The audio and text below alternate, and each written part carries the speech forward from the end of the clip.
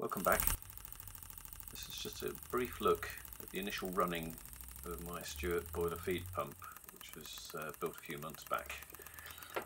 There's full details as to the construction series, which is on my blog, details below. As you can see, it's a pretty tiny thing, and they're not the easiest things to build, and I was a bit surprised that it ran, to be honest. Here you can see it's actually pumping water. The clamp on it is to provide a bit of resistance.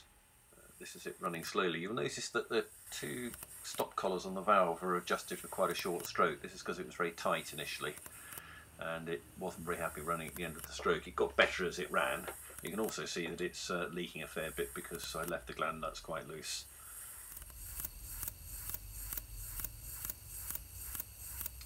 I'm generally pretty successful, and you know, it seems to, despite its diminutive size, actually deliver quite a lot of water. That's it. Thanks for watching. Next time we'll have a look at it running under steam.